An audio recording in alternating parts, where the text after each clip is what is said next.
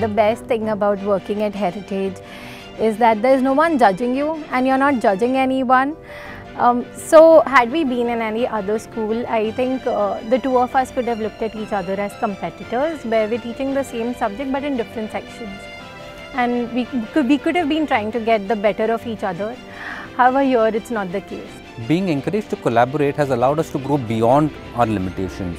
For example, Poonam and I regularly share our lesson plans. We share the various classroom strategies that have worked well for us.